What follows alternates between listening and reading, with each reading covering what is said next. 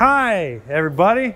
I'm Tim. I'm coming to you from the fabrication station here at Cleveland Power Performance in the fabrication department. Where are we? The fabrication station here. That's it. Cleveland Power Performance. And boy, do we have some exciting project content for you, folks. We have a 1971 Volkswagen Beetle, and we're going to turn it into a cooler. And let me tell you a little bit about how we're going to do that. What we're going to do is we're going to chop that there, and then somewhere over there as well, and you're going to have the whole front end of a Beetle. We do have a hood somewhere, but it fell off the car, I think, was told, and that was all I know about that. We're going to make all kind of cool shelving and other cooler related activities here in this area here for all kind of bottle openers and other beverage related bottle opening utensils. And up here we're going to have a shelf to put your beer to keep it cold. And there's the hood. We are also going to retain the headlights and maybe also those lights and move the controls from over there to inside the gas door, so you could open this and go boop boop boop, and then it'll light up.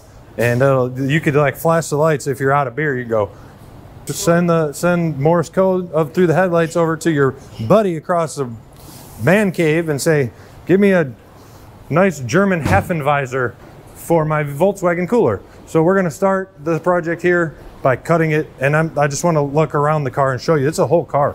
It's a little burnt, it's a little rusty, but perfect for a cooler. So we're going to chop it up and get to work here at Cleveland Power Performance.